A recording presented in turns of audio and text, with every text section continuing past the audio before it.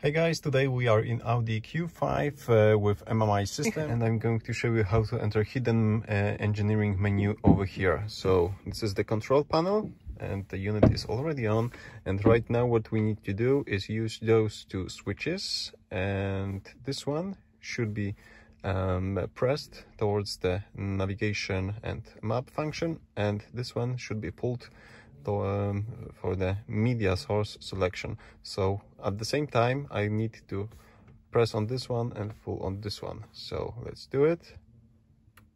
Let's keep this in this position, and after a few seconds we should see new thing on the display. And here it is. Here's the infotainment menu.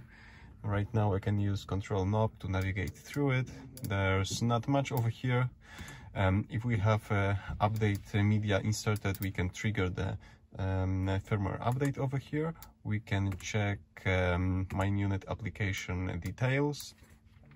We can check which activation keys, which are FETs and swap codes, which are installed and if they are legal. We can go back and check settings. We can export personal settings and import personal settings. For example, if you are going to switch to a different car, and we have some version information over here, so we can check what's the actual unit driving this display over here.